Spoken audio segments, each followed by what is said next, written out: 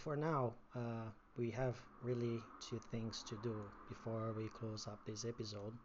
First is handle the accept and then cancel using the cancel button, the both buttons that we created. In order to do that, I just want to refresh you where this is coming from. So if you go to the backend, let's go to controller, and then we have approval controller that basically will be accept. This is the request that we want to do, and then we have the rejection controller that basically will reject, that will be our cancel.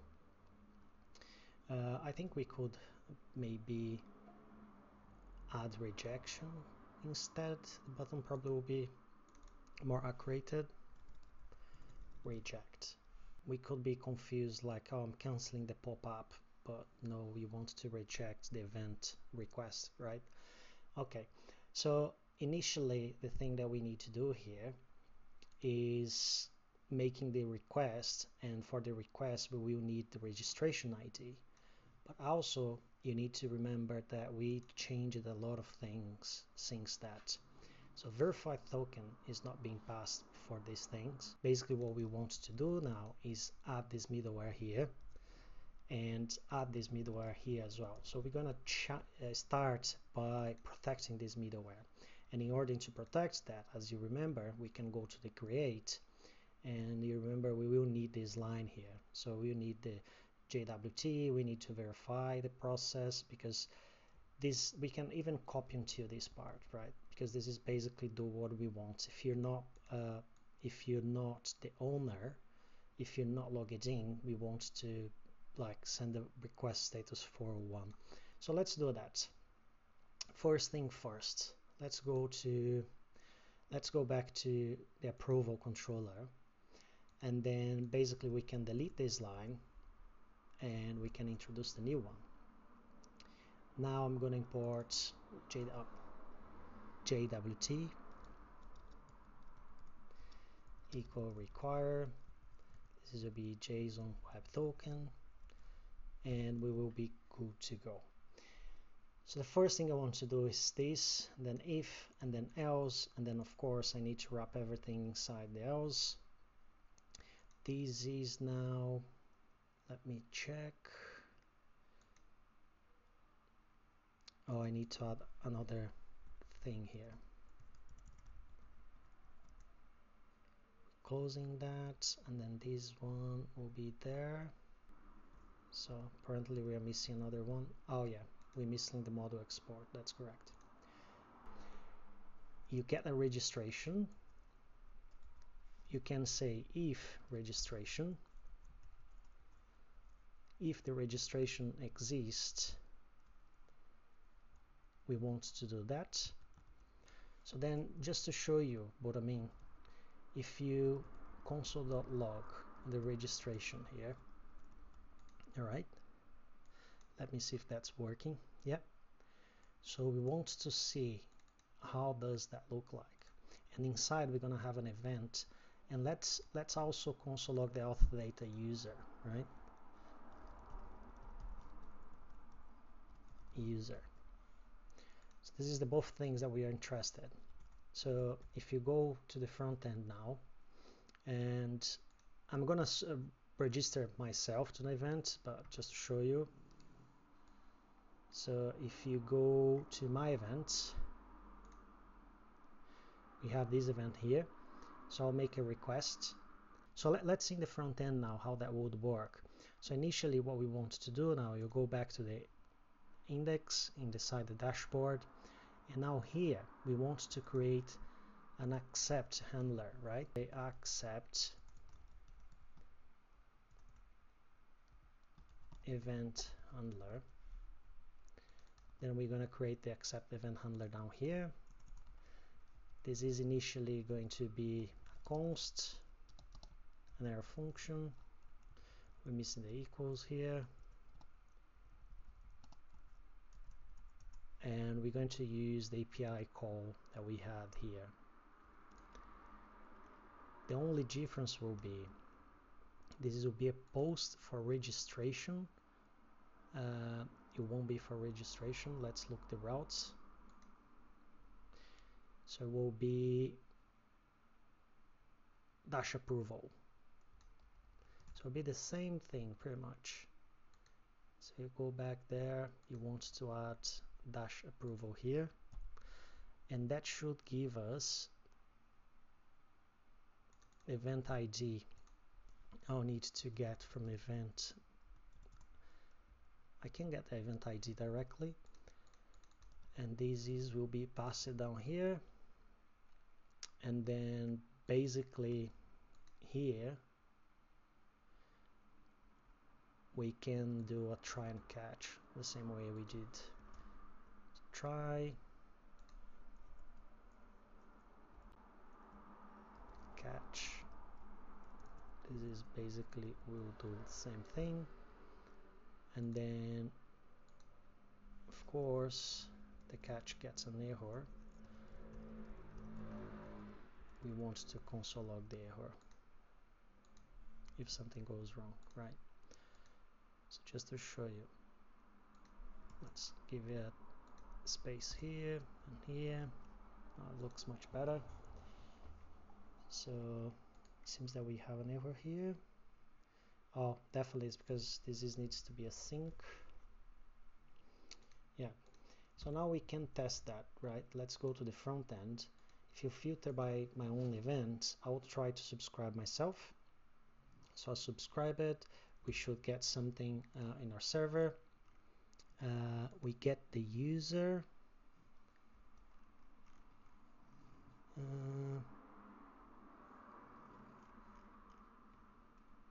Not convinced. Of course, it didn't work because here we're forgetting to do this and pass the event ID. So the request is undefined. So this will be request.id.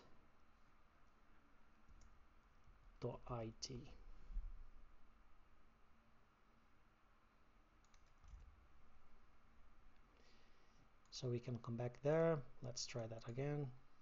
My events, subscription. So now let's go back here.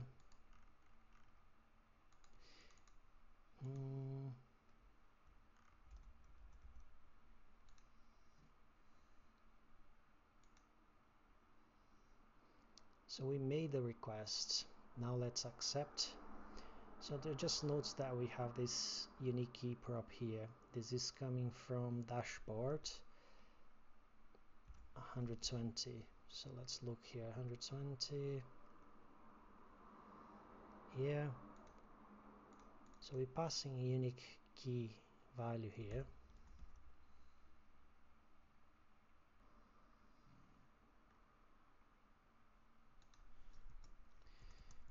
Not sure if that is working for some reason.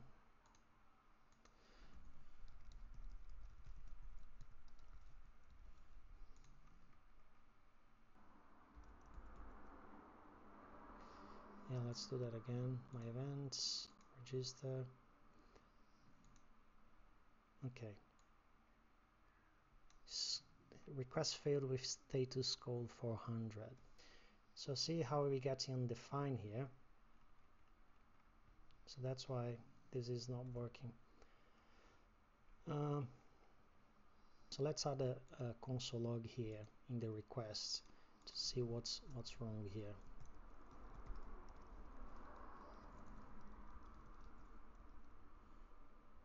Oh, I think it could be the ID, but let me have a look at that. So if I go to my events, create another event, see, that's why we're having this issue. And also I was right, it is the ID that we're missing here. So we're missing both IDs here, and here is also the ID, right? So now we can delete that, and it should be correct now. If you go here, my events, you do a registration request. Now we don't get this alert anymore, and we can see this. If we click here now, we have a hit, we don't have any error. And if you look here, so that seems that it worked. So basically what we're doing here, we have the registration, we have the registration ID. If you have this request, when you click in accept, we are changing the registration to true and saving it and returning that to the browser. So let's go to the front end side. So if we close all these other things that we're not using right now, so if you go in the index here, we can say here const response, this is equals to await, and then we can say console.log for now the response, right? So that's basically what we want to do. So I will try again. So if you go to my events, register for that, it will create event, I will receive the notification, and then that's the response with data approved true.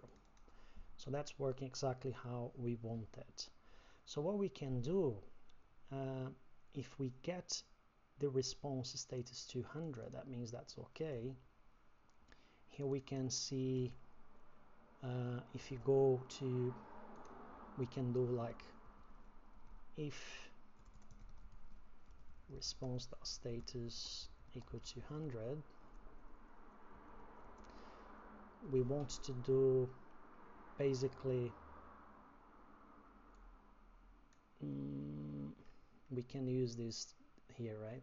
We can activate a success and set the message. Let just me think how does that's going to look like. I think we want to add something here, right? Yeah, let's add something here that will be more tailored for what we're doing. So we can have events request message that will be here. So we can say this is going to be a div. This is will take event request message.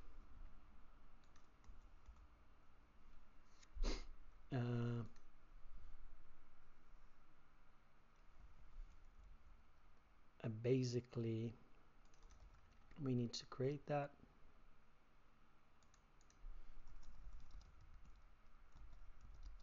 Set event request message.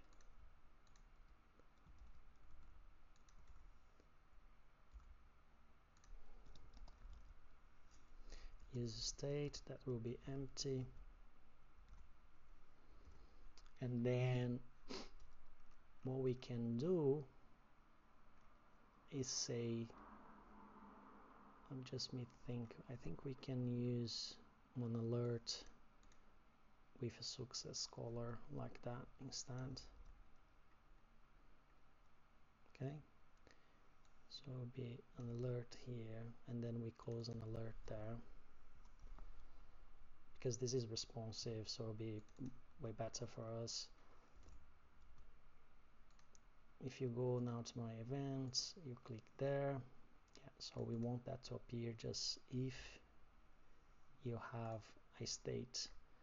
Basically here we have like a success. We can create another one now that will be const event request success and set event request success. This will be use state false as a default, and now we can check against this property. So we can say, do I have that, show that, otherwise show that. That worked. So now we can get the event request message. Basically here what we want to say is set event request message to we can say event approved successfully, and also we want to set the event request.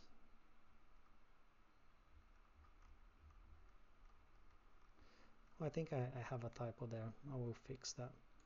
This will be set to true, and set event message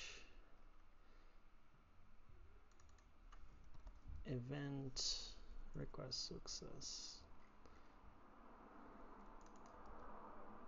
Yeah, why does that is marked gray? Oh no, now it's correct. Oh, I know why that's wrong, because we're missing brackets here. So now we're rendering that. My event, yeah, so if I accept, I approve it. Basically, because we're inside the try and catch, I don't need to check that. I can do like so.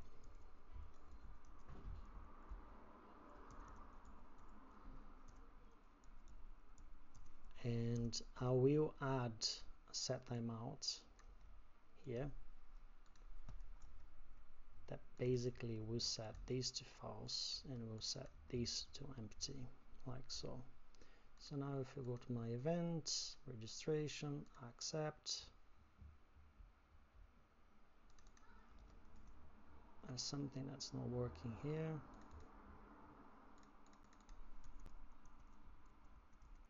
Oh, I see. This is here. Oh, that was a stupid mistake. I'm destructuring instead of creating an array. Sorry guys. At least we debugging together, so you guys can see what I'm doing.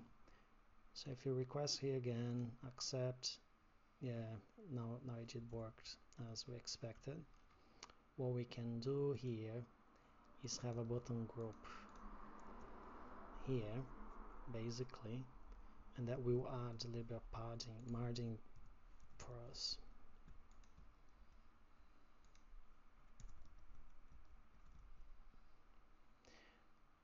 Actually, this will be even better there.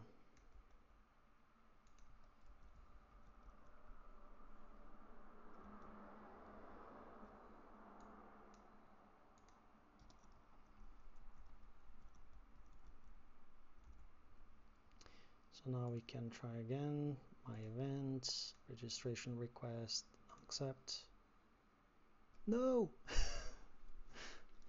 No! That's not what I wanted. That's because here is set to flex. Okay. We can do that outside. If you go here, outside this,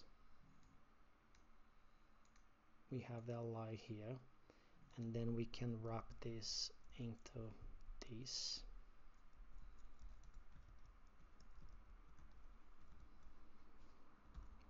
That probably will work. My events, registration, accept. We can remove now the button groups.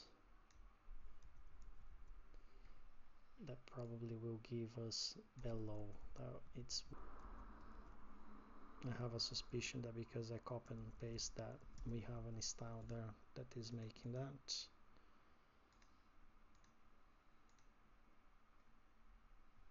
Still not being the style. So add that below here.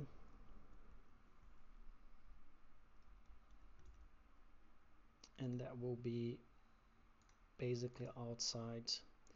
So if you do a registration, that's exactly what we need. Cool.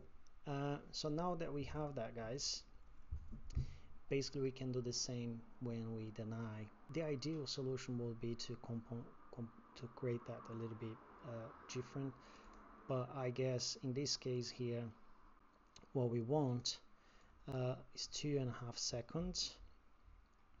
And basically this is the accept event handler. Now we want to deny. It will be exactly the same thing, so I will just go ahead, I will copy this and paste. This will be reject reject, and here will be reject as well, rejection. We're going to do basically the same thing, event rejected successfully, and what we want to do here is pass this to the event handler like we did here. So we want to pass reject. Here will be a request.id, oops, id, like so. This won't work. Actually, it will work, but we want to protect the route. So basically, if you come here in approval, we want exactly the same thing. So you can copy everything that we have here, and that will be the easiest one. And if you go now to the reject one, what we want to do is delete this async here, and then we're going to paste that here, but here will be false, right? So we want to make sure that we are turning that false. Now what I want to do, we have the response here. So what we can do to test that is go to the front end dashboard, and basically we can do here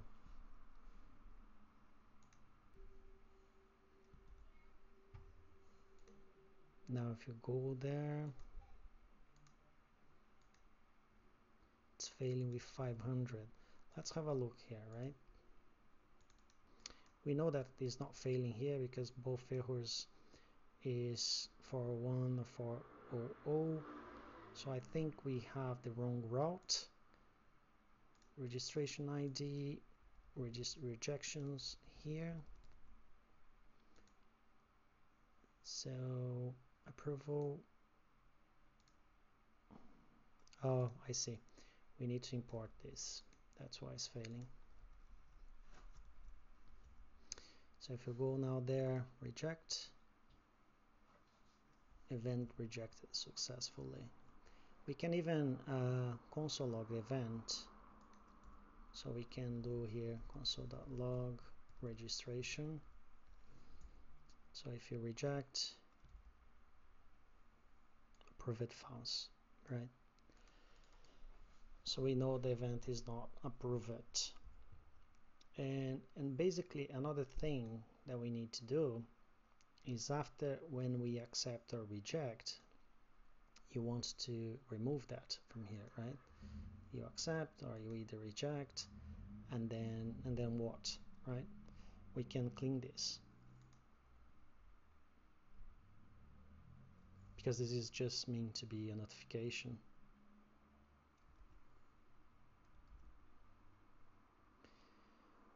So in this case,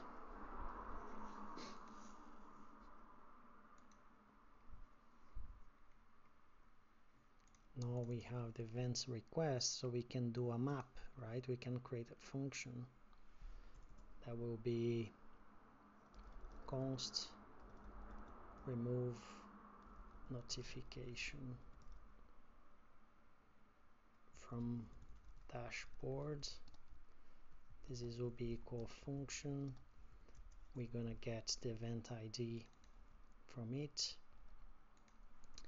and then basically what we want to do is get all the events requests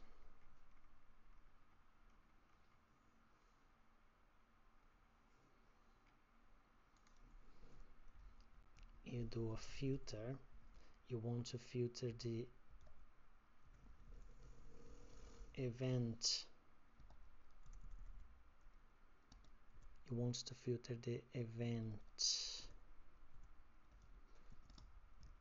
basically where the event.id equals to event ID,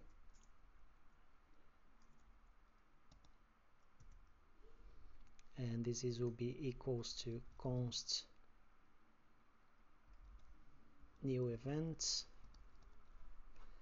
and then what we can do here is set events to new events.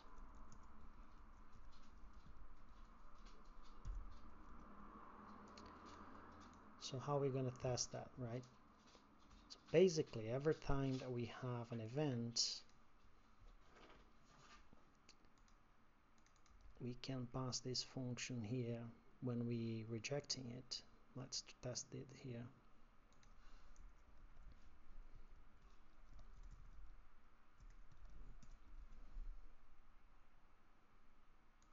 The event will be event ID extend. Okay. Let me start doing a console.log here. No, let's console log inside events, the notifications here.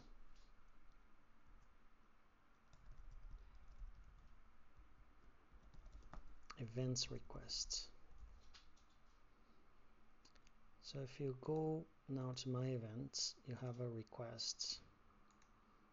You can see it's an object, has an ID with something inside. Now if you click in the reject,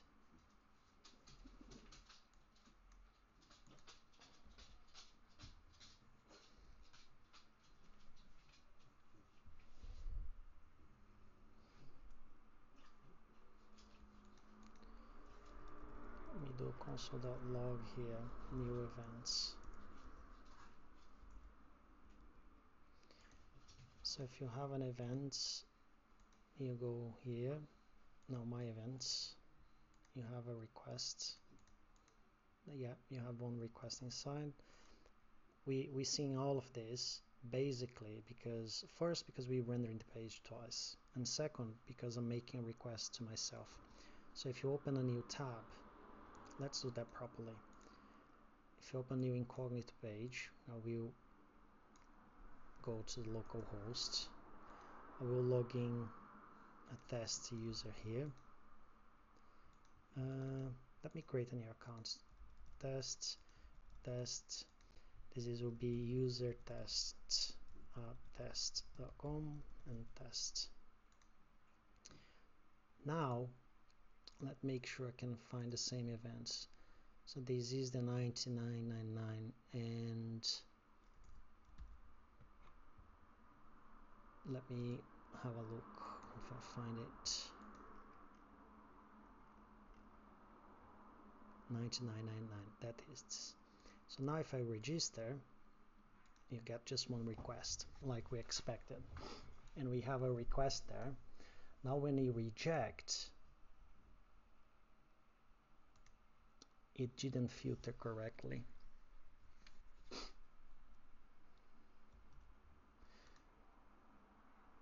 Oh, because this is what we want to remove. That's basically. Now we can test that again. So basically I will open again the other page. So if you go there, I want to subscribe. You have one event, and if I reject, now we no longer have events, right? And we set the right event. However, what's not right is that we need to make that to essentially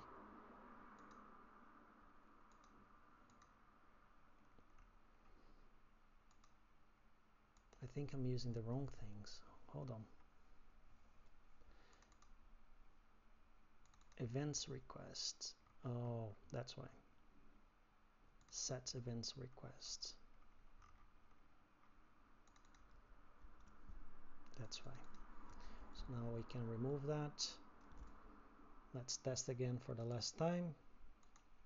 Let's make a request. Exactly. That's what we want, right? And then basically, if you had more events, like we could subscribe to 2 different events. What I'm going to do to test that, I'm going to go to the events page. I will create a new event now. could be this one, test final, price 99 as well, date will be any date, cycling, submit. Now I have another event, so if you go in cycling 99, there we go, one is cycling, another one is swimming, 99. So I'm going to subscribe for both events. Basically it's 99 and 99. So I will subscribe to that and I will subscribe to that. Now if you go to the other page,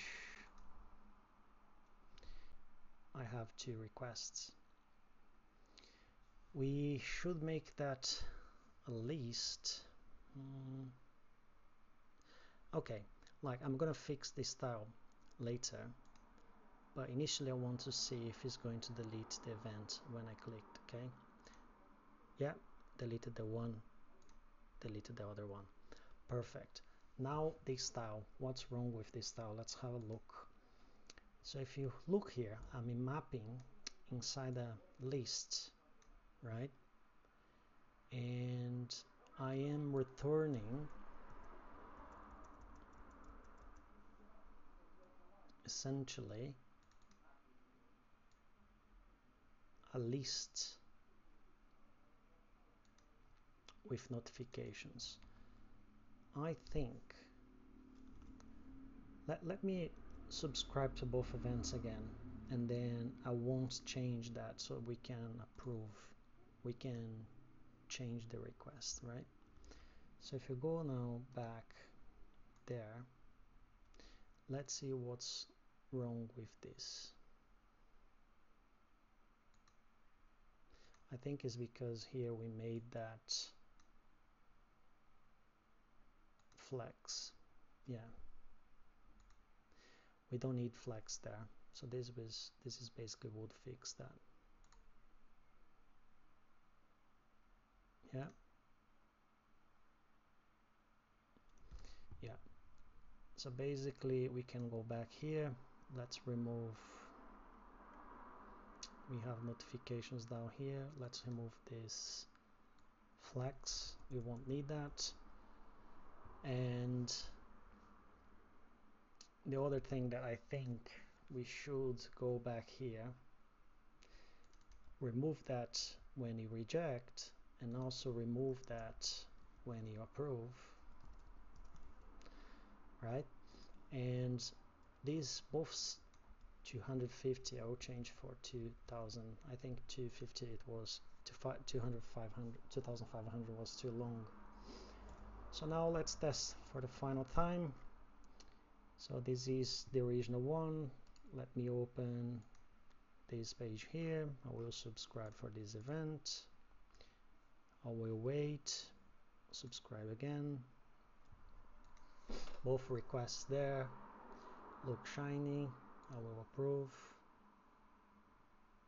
and then I will approve as well. Cool. So there you go, guys. This was the episode where we added basically the events, and we added the navigation, we add the drop down menu, we fix the style and the approval and the removal. And the next episode we're gonna create a page where you can navigate to, and basically we'll have a list of all the events requests, because this is just a notification system, right? But what happens if you're not online, you don't get those.